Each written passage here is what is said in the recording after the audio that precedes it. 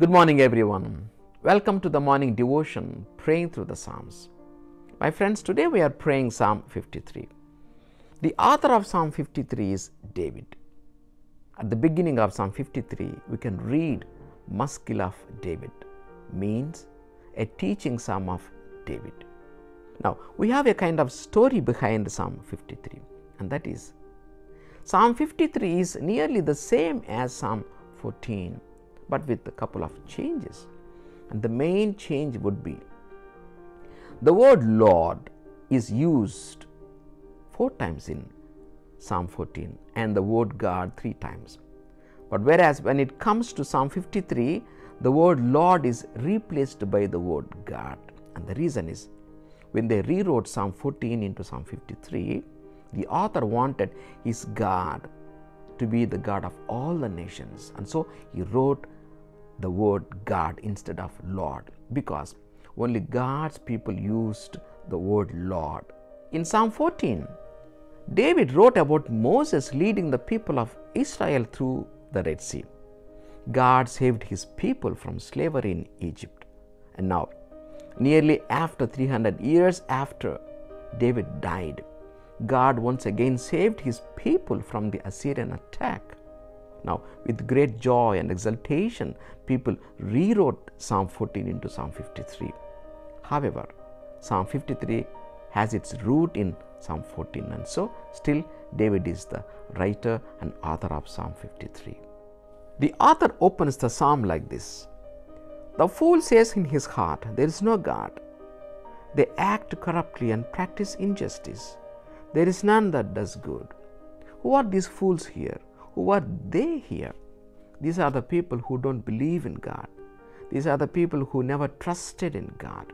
And here, these are the leaders of the Assyrian kingdom who came to attack the people of God, Israelites. And now here, not only the leaders, even other people also became crazy and senseless. That's where the author writes, all have gone astray. Each one is altogether perverse. There is not even one who does what is good, not even one.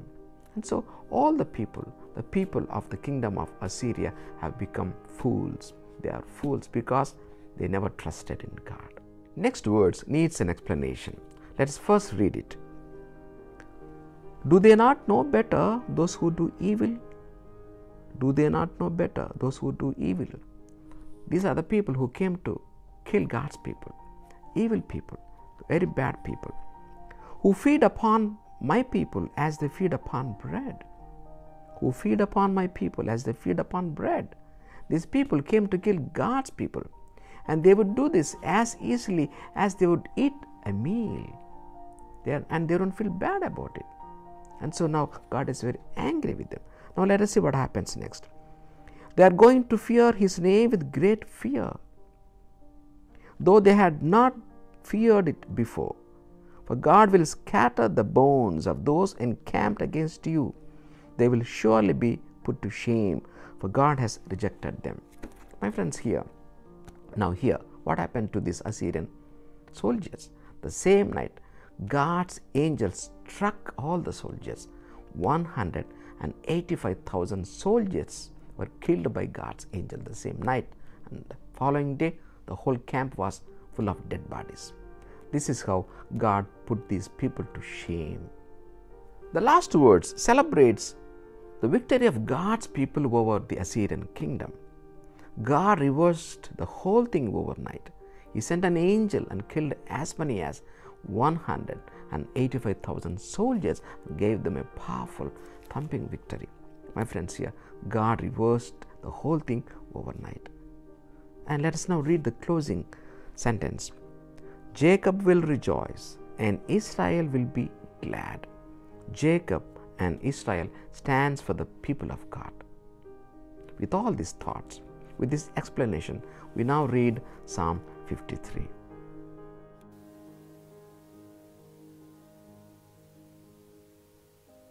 The fool says in his heart, there is no God.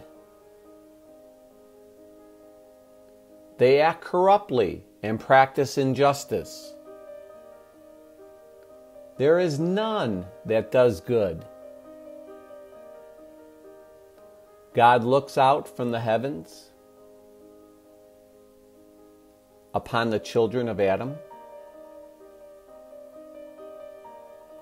to see if there's a discerning person who is seeking God.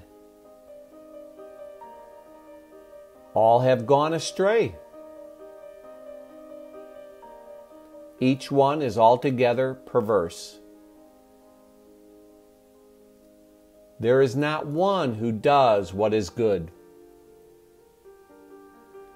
Not even one. Do they not know better, those who do evil? Who feed upon my people as they feed upon bread? Have they not called upon God? They are going to fear His name with great fear, though they have not feared it before. For God will scatter the bones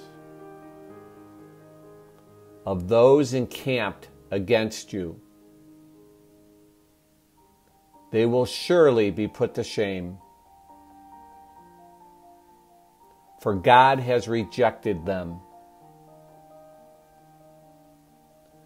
Who will bring forth from Zion the salvation of Israel? When God reverses the captivity of His people, Jacob will rejoice, and Israel will be glad.